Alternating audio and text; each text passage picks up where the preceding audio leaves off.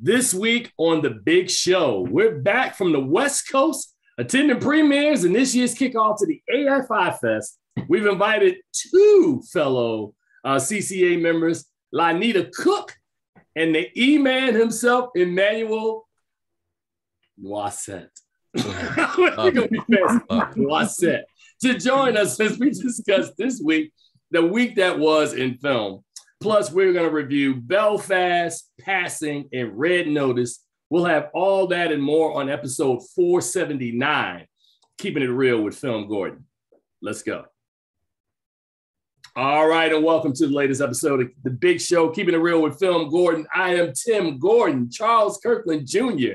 is riding shotgun. What's going on, Chuck? Chuck, man. Chill out. Pass the Chuck. Happy Disney Plus Day to everybody out there. You know, there's a lot of stuff going on, and I'm sitting here doing a podcast. I could be checking on all the news. So since you brought that up, what does this Disney Plus Day thing actually even mean? Well, it's kind of like their big day to let you know of all the stuff that they're doing, and so it's just a big promotion day for Disney Plus. They got a deal on the service where you can join for $1.99, but they're also talking about all the TV series that they're going to be putting out, including this Secret Invasion, Ironheart, and all these kind of things that they're doing on the service. So it's pretty interesting for us comic book geeks. So if you're looking at my face at home, right? You see this look? That means okay, cool. All right, but the big surprise is that I've got two folks. One who I just met, this brother, which we'll get to in a minute. But I want to start with Lonita Cook, who I am publicly going to apologize to the sister because I teased her when I saw it out in LA this week. I was like, girl, Sonic the Hedgehog was one of your top movies of the year. You are never coming back on this show again. But Lonita explained, and plus she is lovely, fried dye laid to the side. She looking good. Look at you. You're bringing the style to the room. Hey, Tim. Yes, Sonic the Hedgehog was one of my favorite movies, and you guys gave me a little bit of grief about it, but I explained to you that a movie isn't just about the composition for me, but how it functions in our lives, and Sonic the Hedgehog did something very special for us, so I appreciate you hearing me out. You know what's really interesting? I love how you kind of put all these fancy, nice phrases on Sonic the Hedgehog. You can save that for one of the movies we're gonna talk about today. But it's okay. I'm gonna let you do you. And then last but not least, my man coming from Chi. Now, Lonita, you know, we got this whole Midwest flavor today because Lonita's out in Kansas City. E is, you know, I call him E. E is coming to y'all from Chicago. I'm so glad. Bro, it took you 479 episodes to finally make the show, man. What's going on? I wanted to build up the suspense. I thought it would make a nice little intro. Mission accomplished. Welcome aboard, my brother from the shop. All right, man. So we had a fun-filled week, man. And Charles and I talked a little bit about this, that we were going to be heading to LA over the weekend and to go to these premieres. Of course, I think we all attended the same stuff. Am I correct? We all did Power the Dog. That wasn't a premiere, but it was kind of like the screening. The premiere of Power the Dog. Is that happening at the AFI or is that just the AFI? I'm real confused with what Netflix is doing with Power the Dog. Well, I think they did the same thing with Power the Dog as they did with the other movies that they premiered someplace else and then they gave us our time to watch it. Well, not true, because Belfast was the premiere that we went to on Monday night. So Power the Dog, I think its AFI screening is going to be this Saturday because some of the folks, including our own Wilson Morales, are going to be flying back out to check that one out. But yeah, it was really interesting. And then so we all attended Power the Dog, check that out. And of course, we're still under embargo because we really can't, quote unquote, review it until it comes out next week.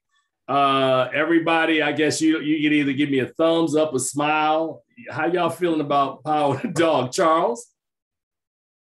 I don't know what that means. It's a thumbs up. It's a good movie.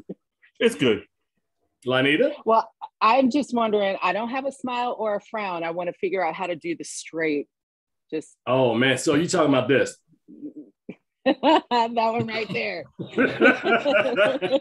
That's funny because my face was the frown when I first saw it. So I'm with But you. it's a conversation piece. It's a conversation piece. After conversation, without too much review, did it change that frown a little bit? Okay, and E. I'm giving one of those like, like, well, listen, I know this movie is gonna appeal to certain people, and I know it's not gonna be a huge crowd pleaser, like one of those type of things. It's a very, very niche film, so I can appreciate it. I'll say that. Okay, that's a powerful word. Watch this. On Sunday, me and E had the opportunity to be on the Warner Brothers lot, and we went to a special screening of King Richard, which it was my second time seeing it. E, was it your first time? That was my first. Yep. Okay. And Will Smith, and I guess Will Smith, Anjanae Ellis, Sanaya Sidney, and I don't remember the name of the young lady who's playing Serena Williams, and Tony Goldwyn, one of their coaches in the film, did the Q&A. And of course, Will, just basically took over the panel and killed it. But the movie was very emotional in theaters. Now, Lonita, have you had a chance yet to see King Richard? Mostly what I could see through all the tears. Yeah. So again, we can't review this one either because it comes out next week. How can I say this without actually saying it and getting in trouble? I think Will Smith is going to be nominated and perhaps, to me, win Best Actor. I think that is probably like the one thing that I could actually say, and I will say it again stronger next week, along with other elements of the film. Charles, I know you've seen it at Middleburg. Did you have any takeaways for King Richard as we move? And again, remember, we're really early in the race right now because the Oscars not happening until the end of March, right? So there's a lot of time. And, Wilson and I talk about this offline a lot, Wilson Morales. And Wilson is like, if a movie's not really peaking right now, that's good because, you don't want to get too far out early. And then there's some other movies that pick up momentum. We still haven't seen Licorice Pizza dropping. West Side Story still hasn't dropped. Nightmare Alley still hasn't dropped. What is the other one? There's one more film. I think that's I don't remember the title. It starts with not something that's coming out. I can't remember the title of the film, but it's another one that's going to be an awards contender. So there are about 4 or 5 films still left. But how are you feeling right now? Back to the original question of Will Smith and how, is it being properly marketed? You see Will out there working it. It's in the conversation, but it's not like people are talking about like how Belfast and Power the Dog and some of these other movies, Tick, Tick, Boom, which we also have. I think many of us, everybody got a chance to see Tick, Tick, Boom? I have not yet. Not yet. Okay. I have too. We ain't got it like you. Look. Oh my God. Yeah. But there's still some movies coming. How are you feeling about Will Smith and King Richard at this point? Well, first of all, it's Demi Singleton, who's the woman who plays, is the girl who plays Serena. So I think it's a powerful film, a great early entry into the Oscar category. And that's the problem is that it comes out in just a couple weeks, November 19th. So it's early. So we'll see how it goes. Lonita, what are you feeling about Will and his chances this early in the game? We're still in mid-November, man. We got a long way to go. So Wilson Morales is the only one I listen to when it comes to Oscar predictions. So I cannot wait to hear what he has to say about it. What I have to say about it is I am very blessed. God gave me this sweetheart and these big man hands. If they don't give Will the Oscar this year, they get in these proverbial hands, okay? Did you just say these big men? I learn something new every week, man.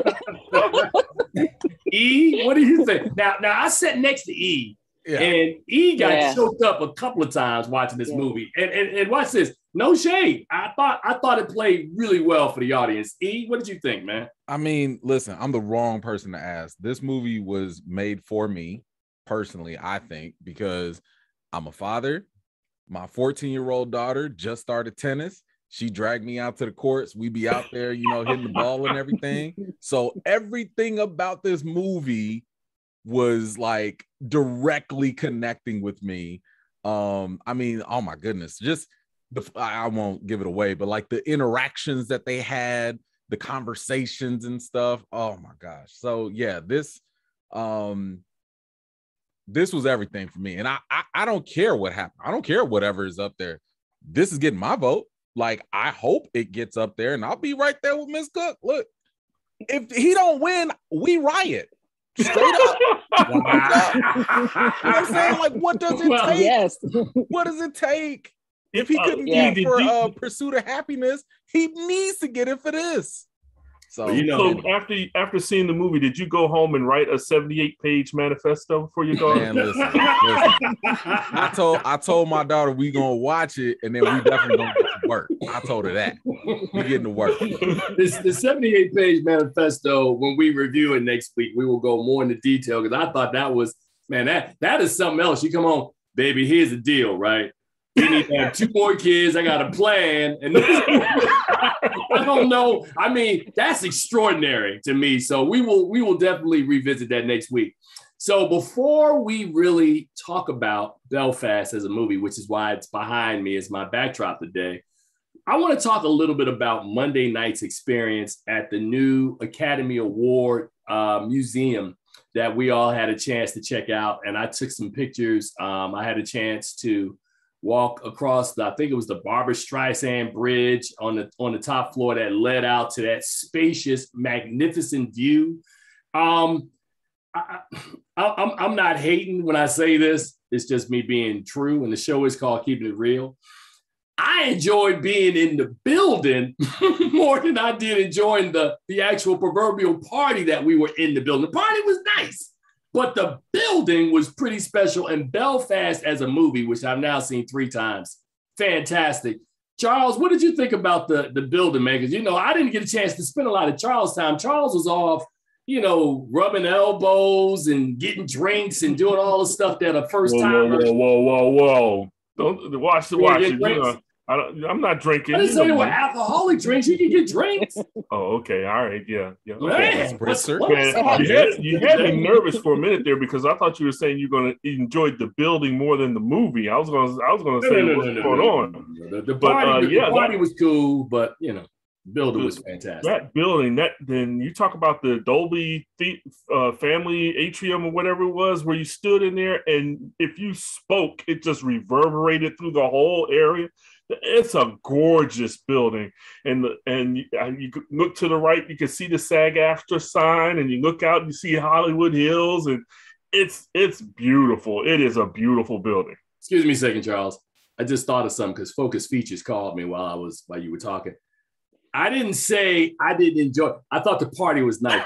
I just needed some more food, man. We were hungry. Were we hungry? I mean, I didn't eat the little things, the little snack things. You gave me some fancy Lunchables. There was some fancy Lunchables. I don't know what that was. I had about 4 vegan souffles or whatever it was. Hey, but that's why we all went to eat dinner first, just in case. So Lonita, what did you think about the space, the building? Well, so what I do in my other work is I'm the president of a museum foundation. And so I really appreciate preservation. I appreciate memory workers, curators, historians. And so I thought Belfast, as a tribute to memory, this was the building that was a perfect place to premiere it. The museum itself was closed when we went there, but you could see from where we did have access, this beautiful tribute to the history. And so I was floored. Yeah, just so honored to be there. I got you. And finally, the man who I was standing out on the other side of the deck toward the end of the night. And I remember telling E, Man, they put a piece of wood up there. I guess they don't want jumpers out here. I mean, because you really didn't get a view from the other side because, you know, they had it. It was hot. But yeah, what'd you think, E? As someone who's not best friends with heights, I appreciated that ledge that was nicely sealed off. I was very okay with that. But no, you're not lying at all. Like the going over that Barbara Streisand bridge and everything, the view was immaculate. Like it was dazzling. I had to take a video of that because, you know, if you don't see it, you won't get it, you know. And it was just, I mean, the whole building itself. I mean, Tim and I were talking about like, yo, y'all got $1 billion to put in this sucker because this was nice. That space, man. I don't want to know how much it costs, man. Because not only did they build that structure, and what is it? Is it LACME? They pronounce it LACME. The space. I took a picture of the lights outside. I mean, that whole space is just gorgeous down there. So if you're watching us do this now, and you're out in Los Angeles, one of your stops needs to be over to that Academy Award museum so you can check that whole space out. It is beautifully done. A lot of years in the making for them to do it. So I can't, you know, we'll probably be back out next month. So I'll definitely take a look and probably take the press tour during the day. Now, before we get to the movie, I got one more aside that me and somebody on this panel went out to dinner on Sunday night. And as we were leaving the restaurant, we noticed a long line down at LA Live. So we like get ready to jump in an Uber. Like, well, what's happening? The Wu-Tang? What you talking about? The Wu-Tang Clan is playing tonight? Nobody told me that the W was in the house.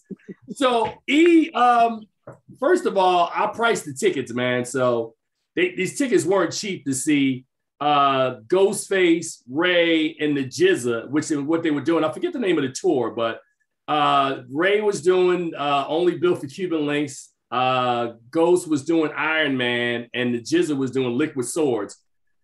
I would have wanted to go, but you got to remember, we 2 days away, or at that time, we were 2 days removed from Astro World, man. Did you really want to be in a concert? I mean, if I had more notice, I probably would have gone. I ain't gonna lie. If I had more notice and I could have planned for it, I think I would have gone. Because I listen, I know the whole Astro World thing was a situation. I keep my head on a swivel, like at all times. So if something just smelled funny, I'm fine of dipping out. So I would have went. That's just me. I would. So you must, first of all, you're from Chicago, so I understand the head and the swivel piece. I'm from Newark, New Jersey, which is Chicago-like. So I look, I'm with you. And Lonita, my spidey senses tingle sometimes, man. Look, Lonita with them hands from KC. I'm sure she's there. So one last piece for all of the folks. You know, and I'm not going to tell you the name of the spot because they're not advertising. But I did take Charles Kirkland out to one of my favorite breakfast spots. Where I told Charles to get the short stack and he listened to me. Charles, how was breakfast, man? Man, that was the worst food I ever had in my. No, just kidding. I know you are. That's why I was like this. Look, there was this guttural. Get us in the chat and find out what we're talking about if you want to know. There was this guttural sound that came out of my body as I was taking these pancakes into my mouth. I never experienced in my life. These were some delicious, delectable pancakes, buttermilk pancakes. Oh man, with maple syrup. Yeah, it was. Oh, you didn't have maple syrup, man. You had boysenberry. I tried them both. I did the maple and the boysenberry. And I'm sorry. Look at Lonita down there smacking. Lonita's like, see, y'all, you don't listen to me when I try to invite y'all out to breakfast. See, LA, and then he dared me. He gave me a short stack of 3 pancakes, and they're about this big. They were huge. He dared me to eat all 3 of them. First of all, I didn't dare you. Yes, you did. I just didn't think you'd do it because I could not do it because, you know, I'm not trying to walk around LA feeling uncomfortable. Secondly, LA is a foodie trip. Every time we go out there, I'm always looking for the food. And then I will end this by saying that Charles and I took a walk in West Hollywood the morning before we left. And I know you're gonna hate to hear this, man. We found the strip club while we were out there. Oh, right next door to a sandwich shop. And on the other side of the strip club was a place where you can get your COVID test. So Charles made the great joke, like, you know, you get your COVID test, you go in the club, and then when you've done, you get you something to eat. All in a row. Right. That's a perfect literally next to each other. And we've continued to walk, and we met a young lady from Ohio.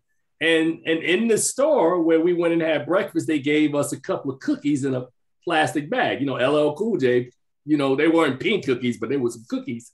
And she said she was hungry. I reached in my pocket and gave out, as I was called, pocket cookies, and got clowned for that. So we just had a lot of fun. That's why I said y'all should have hung with us. We were doing fun stuff. No, my man literally reached in his pocket and offered her the cookies. She ain't know him from Adam, and here he is. I was trying to be nice, man. The cookies were in plastic, man. I mean, it's not like it was like when your grandmama reached in and gave you candy that she had in a bra. It was plastic. Never mind, man. I thought that was a funny story, man. Even better. All right. So let's chop it up, man, about a movie that is in theaters today that's coming out. A movie that I happen to like a lot, which I think is one of the 3 or 4 best movies. And when you use the phrase best movies of the year, it's kind of, it seems like it's, you know, people say something's the best of the year. Let's just say for the purposes of the awards, that these are the movies that you're going to be seeing and hearing about over the next 2 to 3 months. Constantly.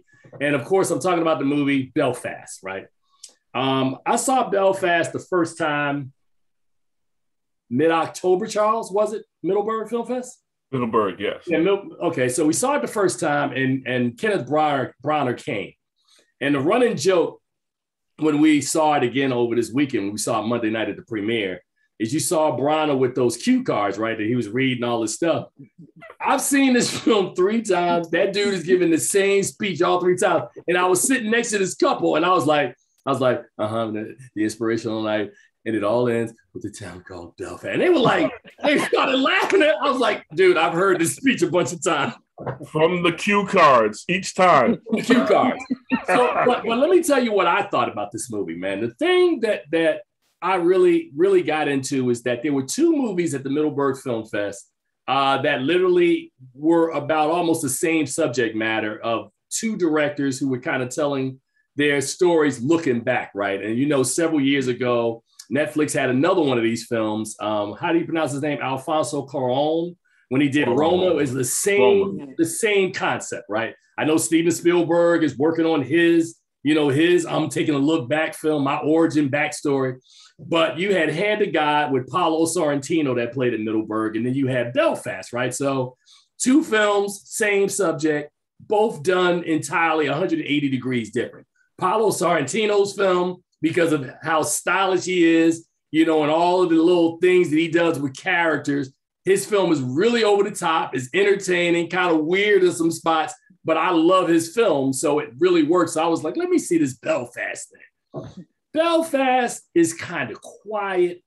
You know, it's in black and white. I love, like, all 3 times I've seen it, I love the opening, which is all done in color, right? Which is Belfast today. And then when you get to a certain scene, you get to that wall. And when you go over the wall takes you into the story. So I thought Kenneth Branagh just really knocked this movie out the park, man. I mean, the story of Buddy and living in this neighborhood. The film starts on August 15th, 1969, when he's introduced to the Troubles. You know, his father's away working, you know, doing someplace else, comes home during the week. And in the midst of all this chaos and all this confusion that's going on in his neighborhood, the fact that we see Buddy, the film through Buddy's eyes, and Buddy allowed to be a kid. You know, we see him having these conversations about religion and why are y'all making me go to church? And I got this little girl in school I like, and I'm gonna go get me some advice from my grandpa, played by how do you pronounce it? Kieran Hines. Kieran Hines. And my grandmother, played by Dame Judi Dench. So in spite of all that, we still maintain his childlike innocence. You know, he's watching, High Noon and Liberty Valance. Chitty Chitty Bang Bang and The Man Who Shot Liberty Valance. He's reading, the Thor comic book, which was funny to everybody since he would later appear in Thor. So there was a lot of stuff. It has a 97-minute runtime. I think Hines is absolutely fantastic, who I think might actually win Best Supporting Actor this year. Jamie Dornan, who we didn't even talk about at the after party, who tore the house down, recreating a scene from the movie, singing Everlasting Love to the crowd. This movie, to me, it's not big and showy like King Richard is, right? But I think of all the movies that I've seen this year, it's the one that I think has the best shot of getting to the finish line and passing. And I'm not saying, I know we got two people on the phone, on the show, who told me that if Will, now is it if Will doesn't win or if it's King Richard doesn't win? For me, it's if Will doesn't win. Oh, so it's Will. Okay. It's Will. I think Belfast, and I know it's early, Belfast just has all the elements. And the way Kenneth Branagh is hitting the streets to promote this movie, Will Smith as an actor in the Best Actor category is going to be tough to beat. Belfast as a movie is going to be tough to beat. So, Charles, I know what you think about the movie, and we'll get to you last. You got the anchor leg on this one. Lonita Cook, what did you think about Belfast, and have you seen this movie more than once? I've only seen it once, and I do want to see it again. So that's an official part of my review, is that I think it's double take worthy. I do, when I was going in, I was struck exactly like you about how it was in color. It reminded me of the beginning of like a Harold Ramis movie, where it's got that jazzy music and kind of picturesque. And then we go over that wall and then we're transported. So for just the transition alone, I said, okay, I want to be moved. And I was you got me already, just all from the very top. Right. So. Got it. E, what did you think, man? So I wasn't this is definitely a movie I want to see a second time, because my initial impression was that this checks off all the boxes for a Best Picture, right?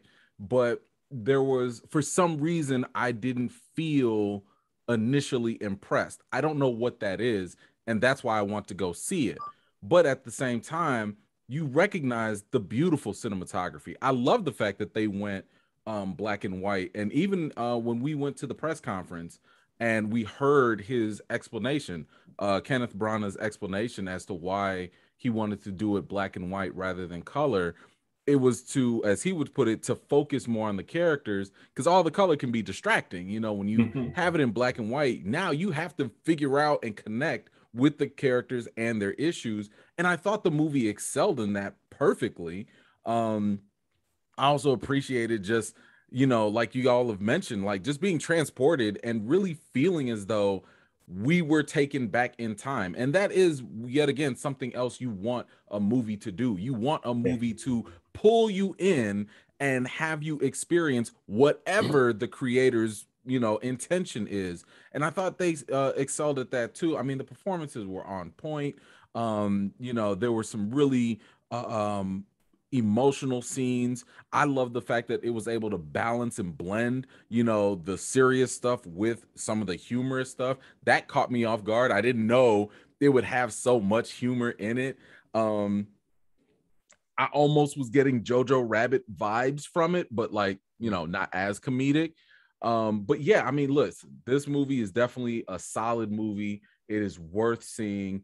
And I'm glad that, Tim, you kind of gave that barometer of what it means to be a best movie. And it really is relative to what's playing that year and in that time frame, right? Because nobody's saying that this is the best movie ever made. But yeah, relative to what else is coming out or what has come out, this does look like it has a very solid chance of not only being nominated, but possibly winning. But yeah, for me personally, I do have to give it a second shot. just so I can formulate my thoughts a little bit more. But the first thing that I walked away from thinking was, if this movie was made in film school, it gets an A, right? Like it's fine. You win, you get it, you know. But when it comes to, I think now what I want to gauge is how it might appeal to people that are not used to these type of films, not used to this pacing, not used to this genre. And I like to kind of incorporate that in my overall impression. But yeah, I mean, at the end of the day, it's a solid movie all across the board. Got you. If I can I press? So I kind of had a similar sense that all of the boxes are checked. It is beautiful, visually beautiful. I had an emotional response. I laughed. Everybody's fallen in love with Jude Hill, the little boy, and so there are these wonderful things, and they've come together seamlessly. And so I want to ask you, E-Man, what do you think is missing? Because is it a soulfulness that's missing, something that cannot be constructed? What do you think it is? That's why I want to go see it for a second time, because all the technical stuff for me worked. Yeah. What I want to do is, because listening to Tim talking about he saw this for the third time, and from what I was hearing, it sounded like after every rewatch, it got better and better. So I wanted to kind of put that to the test, because I do think that there is something intangible there. And I don't know if it's a good thing or a bad thing, but that's why I want to kind of let this move. I wanted to sleep on it first and foremost, so I've sat with this movie for a little bit, but I want to give it another shot. And then I'll probably be able to answer your question a whole lot better.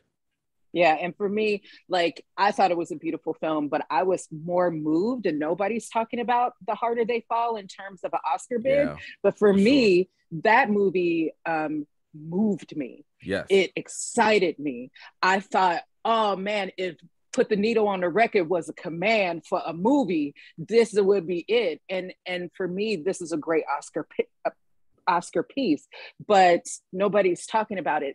So my personal barometer of what I think should be honored with that highest award is something more like that. So I'm in for Belfast, but it's a little bit outside my personal taste. Ooh, can we talk about The Harder They Fall? Because if we do, I'm telling you. We are not talking about The Harder They Fall today. Okay. But I will say something that I understood it was a compliment, but the way people kept calling me, I had this conversation 3 times yesterday with somebody who talked about films, and they were like, that's going to be a solid Black Reel Award contender. I was like, what you trying to say? But I get it. I understand that that's a compliment, because, I was talking to Wilson. Wilson's like, no, that's going to be a solid Black Reel Award pick. I'm like, okay, I think. Okay. But that's good. But see, E is the only one that's on the show today who we didn't meet early enough, so we have to wait to open up the books in March to get E in on the Voting Academy. But you'll understand what we're talking about with this Black Reel Award thing. That's really, really precious. We also announced, before we get to Charles with the Anchor Leg, that the Black Reel Award for your consideration site is live now. So as soon as movies start coming in, people like Lonita Cook and Charles Kirkland will be able to go on and put in your little special pin. And I ain't saying nothing. I'm just saying, watch this. That's what I do. That's all I'm saying. That's all we do. So Charles Kirkland, you got any more everlasting love? Because you gave the movie an A today, and I would absolutely agree.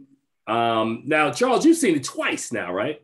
I've seen it twice. Yes. You've seen Belfast twice, and as I said, for both E and Lonita, who don't do this show a lot, Charles and other people always tease me because I started off doing this, man, like 30 years ago as a film historian. So I got like a human computer of movies, characters, scenes in my head, right? So Charles is always like, you showing off. I'm like, no, I'm not showing off. It's just, I know this stuff. Like, there's a lot of history. So when we watched Belfast, you heard me talk, Charles, earlier about Hand of God. You heard me talk about Roma, the stories of directors who are revisiting their past. What did you think about this film and how it plays? Because I know you like it, but I'm saying, I'm thinking about it from a standpoint that we're all critics on this show. So we see film kind of in analytically and critically as we try to dissect and break films down.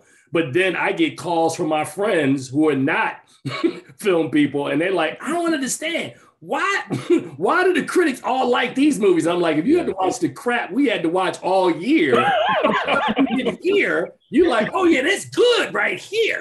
Right.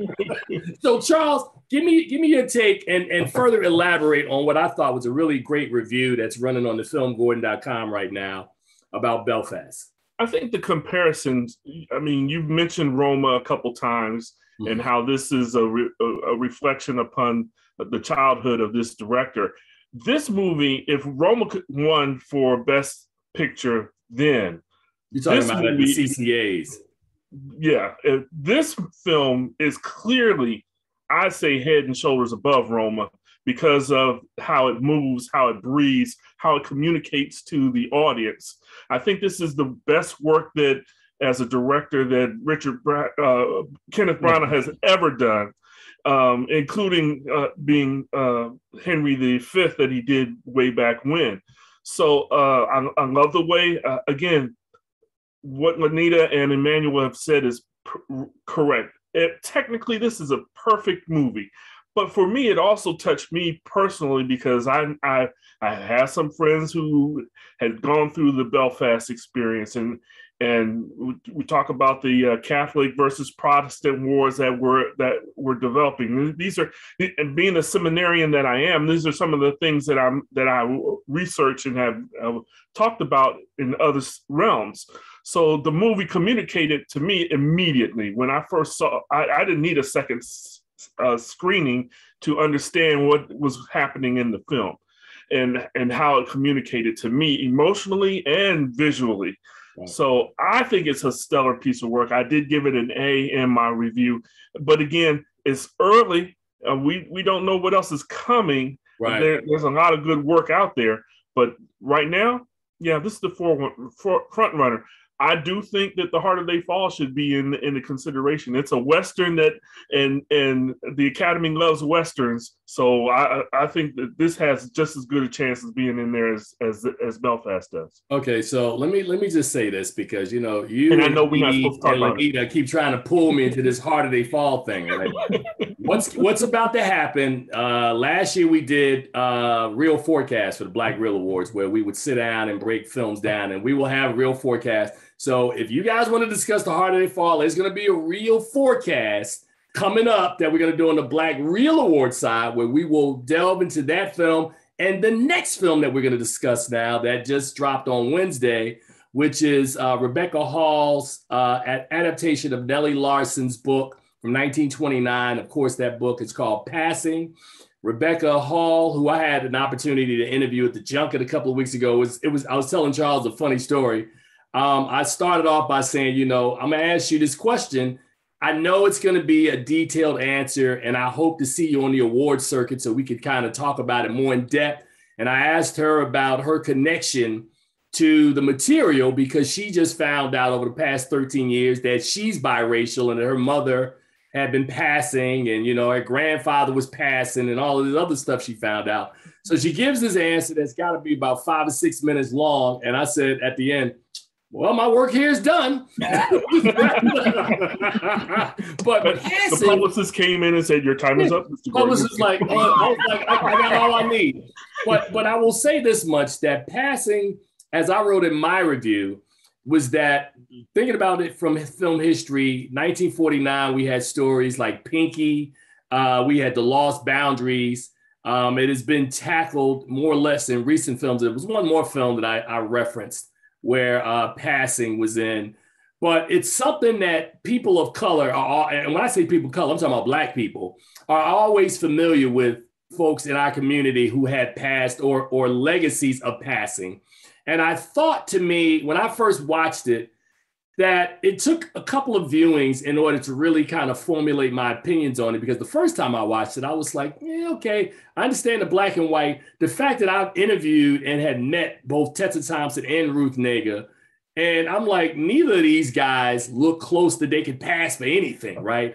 But I think the genius, much like we talked about, or we didn't talk about Belfast with the black and white cinematography, the cinematography here is what really makes Passing work, because we actually do, or the audience is under the impression that these two actresses are passing.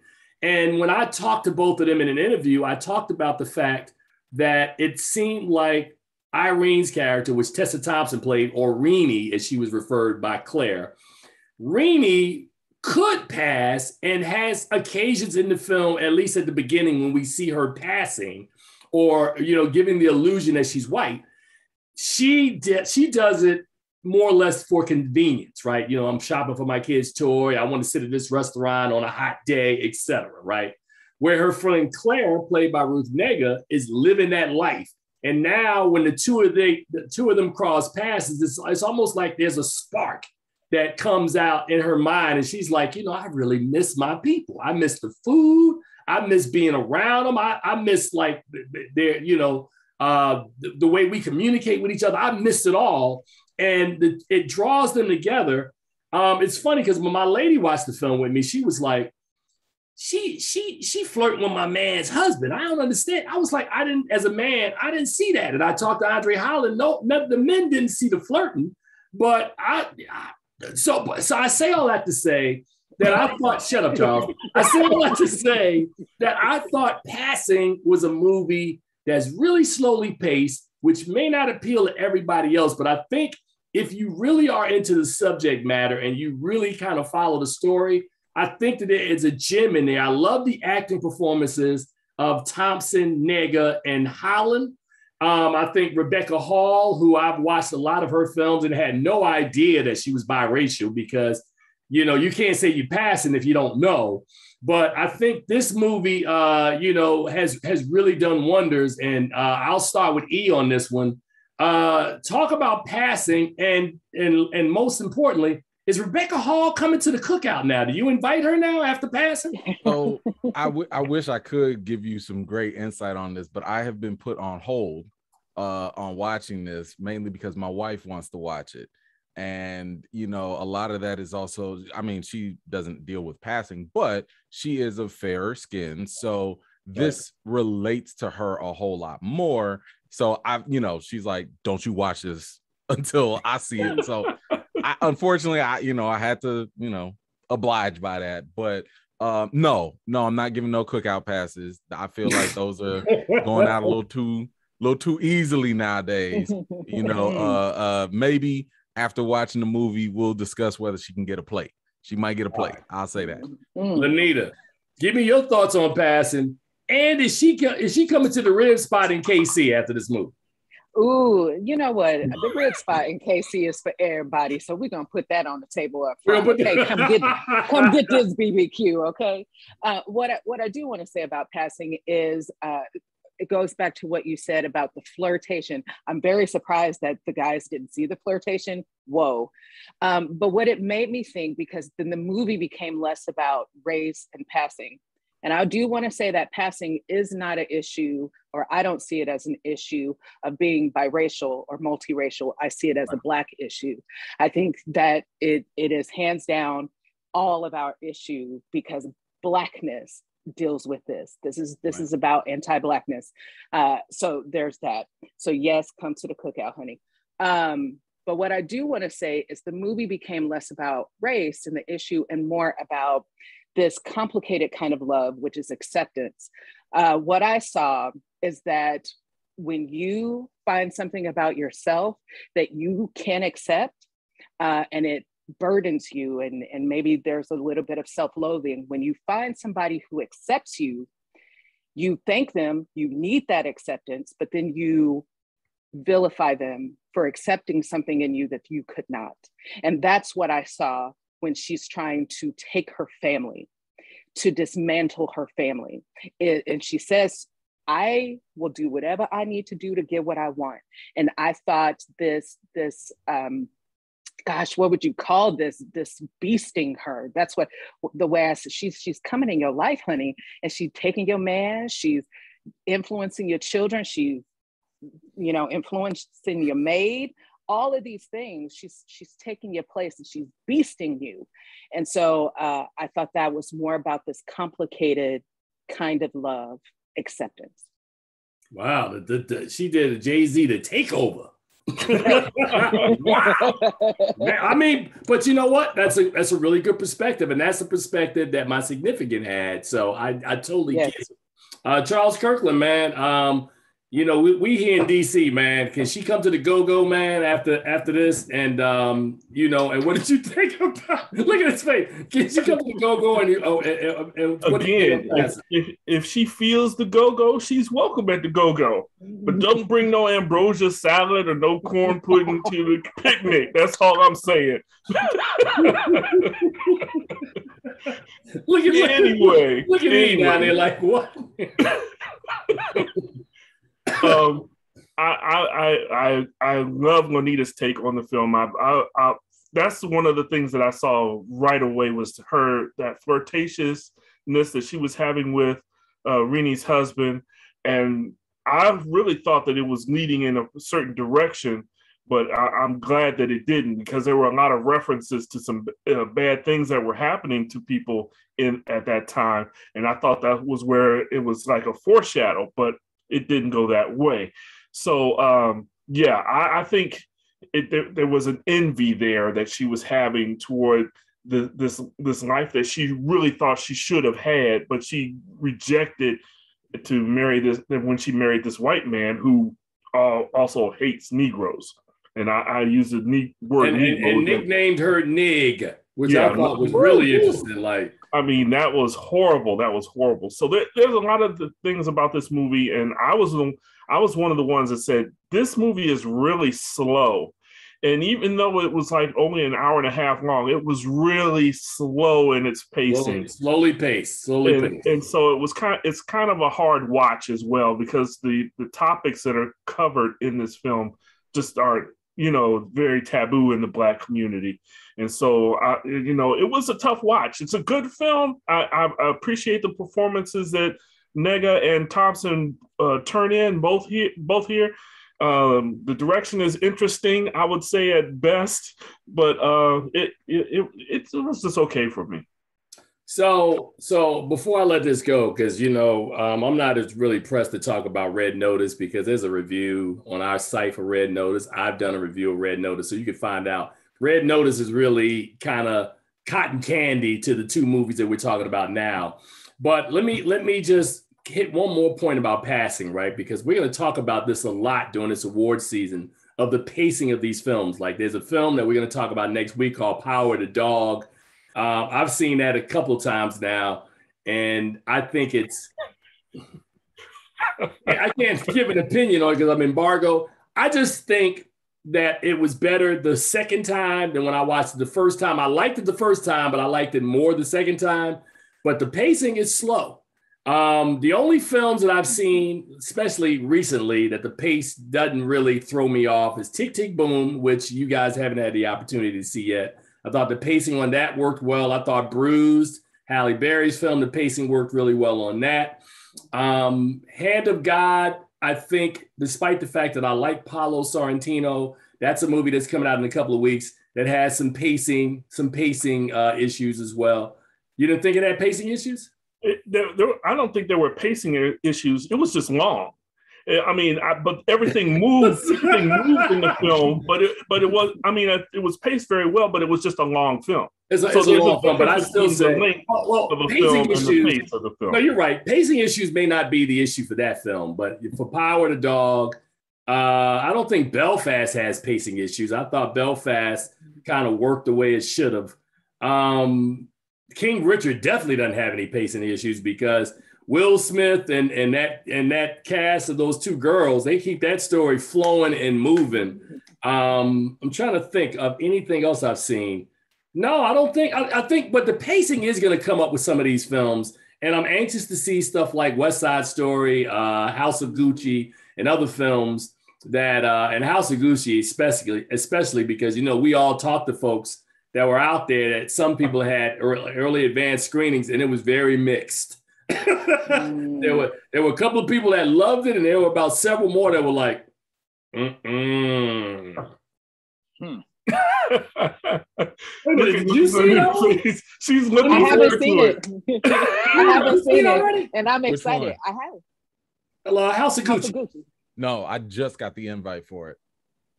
Okay, I was checking. Lonita had that stank face hat, and I was like, no, it's not. I will say I haven't heard very many positive things. Like I haven't heard people overwhelmingly loving it. But man, let me tell you, they're jamming, and I'm assuming in your markets they're doing the same thing. So next week they're jamming us up. I think we got Licorice Pizza, House of Gucci, The Tragedy of Macbeth. What am I leaving out, Charles? There's there's like 7 movies, man, that are screening next week. Encanto and something else. Right. There's another one. Just got all those. Like I just got Licorice Pizza right now. Like and by the way, Cyrano, I think they sent something out for that. I saw that at Middleburg. Cyrano, I'm surprised. I mean, honestly, I am surprised that nobody's talking about that movie. We saw that at Middleburg. There were tears in the theater. Peter Dinklage was great in Cyrano. He really was. So, man, that's a really. Now, the other film, we saw The Lost Daughter, which is coming out a little later on. Olivia Colman, I think, is way better than the movie. I thought they misused both Dakota Johnson and Ed Harris. So I was like, I mean, she's good. I'm trying to think of what else we saw, because we saw a bunch of movies at Middleburg. Come on. If you like the little boy in Belfast, wait till you see the little boy who stars with Joaquin Phoenix and Come On. That's really well done. So there are a lot of, and again, part of why I tell, I'm president of our Film Critic Association here in DC, and I've been telling people, you need to take advantage of every early screening of movies you can, because you don't want to be in a situation that a lot of my brethren are going to be locked into next week, where you sprinting from movie theater to movie theater. And Charles knows they had the audacity, because Charles was like, well, these theaters aren't close to each other. I'm like, Charles, they right around the corner. And Charles is right. They're like 5 blocks away. So you got to sprint out of this to go 5 blocks down the street to the next movie. You don't want to be that dude. Just go to some film festivals. Go to TIFF. Go to Middleburg. Go to AFI. Just watch some movies, and you can save yourself a lot of time when you get to November. And no comment on that. I can't do that. Agree. The only reason I can't do that is because I feel like if you go to the film festivals, you're not just going there for the 1 or 2 movies. Like, I mean, that might be your interest, but you got to watch at least 10 to 15 and, really provide coverage. I mean, it's work, like what we're doing is work. I'm just saying, I'll take my chances with doing work on 7 titles than the 15 at a festival. Charles, you got to pick your battles. Charles, do we want to give E our schedule on how we do this? Because Charles and I we went to Middleburg and split it in half this year, right? So I was like, I'm going to watch this. Charles was off watching some other stuff. And at the end of the day, what I'm trying to tell you, and I say this with all the love in my heart, man, as a guy that's been doing this for a long time, bruh, when I was young, when we were young in the game, we first started our Critics Association. This is long before Charles came along. This is what they used to do. You ready? We would close our voting the last Friday. I'm sorry, the first week is closed. So that Friday was like the last cutoff, right? And what the studios used to do is at 10 o'clock, 2 o'clock, and 7:30, Monday, Tuesday, Wednesday, Thursday, Friday, we'd have movies like back to back to back for like 4.5 days. So you would have to watch, what's that? 12. They would jam 14 movies between Monday at 10 in the morning to I think the last one, because they couldn't show 7:30 because we would cut it off at 5. So the last one would be at like 2. And I remember, man, those weeks, man, me and all the critics in this market, man, we walk around bleary-eyed like zombies because again, they jamming all the movies at you at the last minute, and then you're trying to remember all these movies and all these performances. And they did that for like maybe the first, I want to say, of our members of our group, they may have done that like the first 5 years. And then it got better where we were able to start understanding that you need to go to some festivals.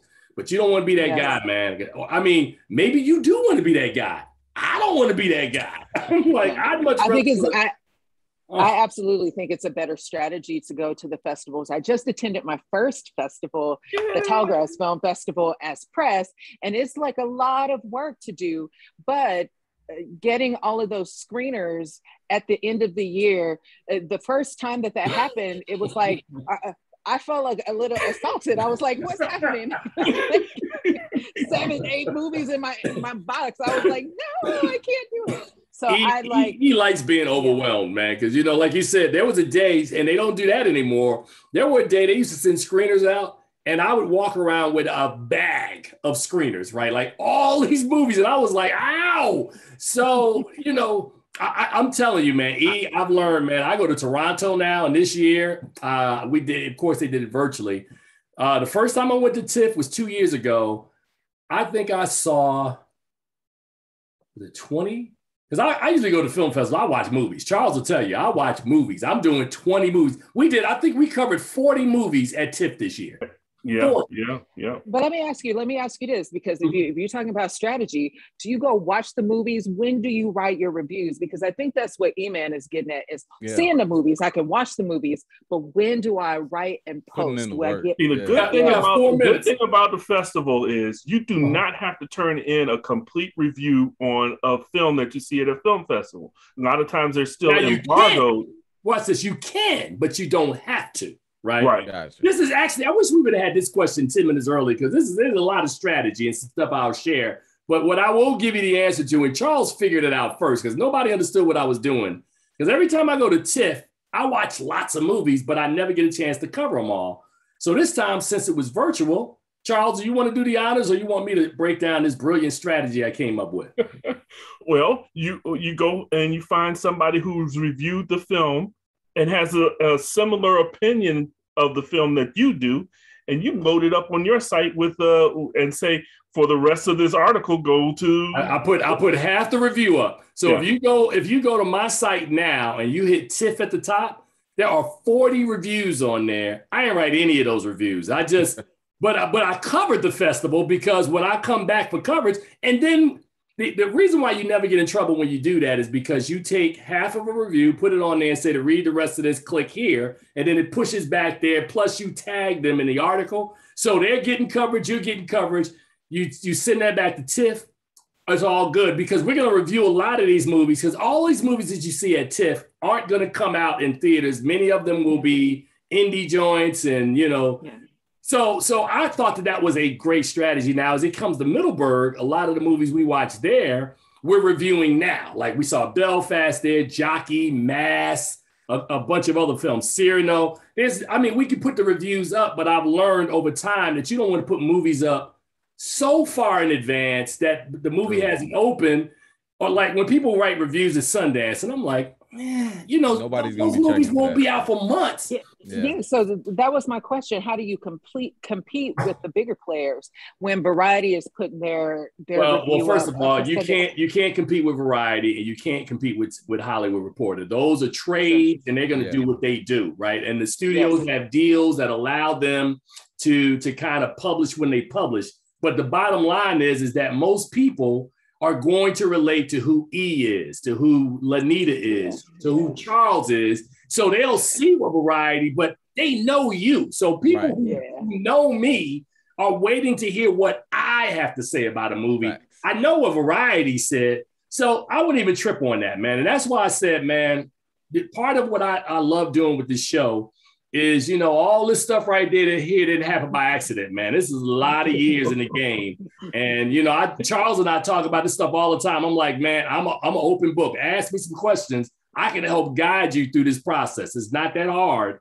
But people don't understand it and kill themselves. And that's why I'm getting on E right now. I'm like, bruh, next year we need to have a different plan, bruh. Do y'all, just quick question. Do y'all all do this full time? You talking about review full time? Yeah, just film criticism. Well, another good question. When I first started, it was full time. And what I meant by that is that like half our membership at the beginning was full time. You had people who worked at USA Today or reviewed for this station, that station. Now the game is sort of changed when you introduce bloggers and podcasters and people of that nature. So film is not necessarily, there are not a lot of people making money full-time in journalism unless you're working for a trade, unless you're working for Entertainment Weekly, unless you're working for a major publication. So most people are doing this. And then you've got to figure out what your niche is, right? So you got to figure out where you fit into the cog. And a lot of people get into this thing like Lonita just said the other day, or said earlier, about trying to compare yourself. I've learned that I walk in my lane, right? Yeah.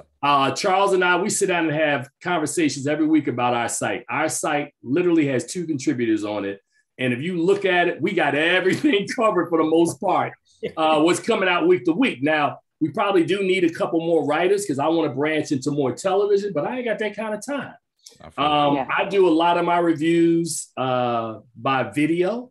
I told Charles years ago when I used to work at BET and when I worked at Jet, that when they paid me to write, I wrote. When they stopped paying me to write, it became audio. Right. So, I write, look, I can write now. Y'all ain't paying me. I mean, there's only so many ways I can say a movie is bad over and over in the same year. So that's what I got, man. But we're gonna wrap this up. The best thing I feel like this has been like a critic seminar today. The best thing about festivals is they're usually about 8 to 10 weeks before a film actually premieres, at the least. So you're going to have that much time to actually do your in-depth review and then have it posted on your site or wherever it is. So and to follow Charles's point, I don't think every festival is the one you need to go to. There's certain key ones, right? So for us, we do Sundance, which takes care of like the first half of the year. I get into Tribeca every year. I just don't go to Tribeca because that New York thing is kind of too spread out for me. I can't really wrap my arms around, listening to Wilson tell me stories about, I got to take the train to go to this screening, then I'm coming back uptown. I'm like, nah, bro, you're doing way too much work. Cons I've never attended. I like TIFF a lot. I haven't done Telluride. So Charles, we may need to investigate that festival. And then the festival that we go to that's locally, that's really helpful is Middleburg.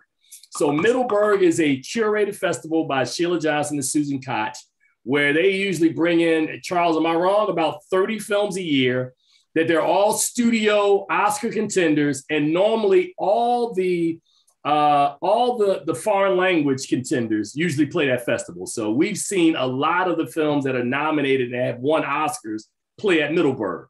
So that's the kind of ace in the hole that we have locally, that we're able to see so many films in the month of October before the rush of November and December.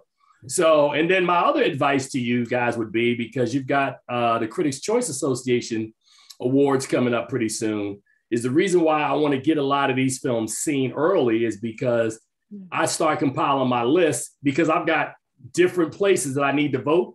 I just vote with the same list. So once I make a list, that's it. So I don't have to go, when BFCC hits me up, I go, here's my list. That's smart. When CCA hits me, here's my list. Charles's case, when WAFCA hits, here's my list. So, you got to vote over and over. And then Lonita and Charles will have the inevitable task of trying to pick from Heart of They Fall, Passing, Bruised, Respect, and a bunch of other movies for the Black Reel Awards this year. Strap in. It's going to be a good competitive year of stuff that's going to be out there. And E, I want you to savor this time, because when the books open up, you will be a made man in March. So you the man, bro. This is what we're talking about. I'm in there. Count me in.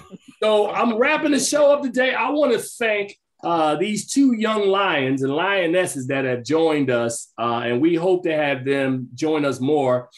Charles, we were starting to plan our 500th show yesterday. I want to do something live with compilations and people who've done the show. 500th show is going to happen, I think, April the 8th, 2022. So that'll be show 500. So, but I want to... Congratulations. Yeah. I want to thank E, who is new to the team, but I feel a kinship with this brother, and I just say stay away from his wings, because I tried to reach for a wing and he almost had me. Lonita, it is always great to see you. Put away them hands, girl. I think you're going to have a good award season. And Charles Kirkland, bro, it's always a pleasure. You riding shotgun with us, man. And until next week, as we tell you guys in closing every week, please see something good at the movies. Belfast, it's your choice this week. Belfast. Passing, of course, is on Netflix. Red Notice, get that cotton candy on our website. You know how to find us. Until next week, I'm out. You guys take care and enjoy your day. Lonita, peace to both of you guys. Thank you guys for doing this with us today. Thank you. Thank you. Had a blast. Thank you. Bye.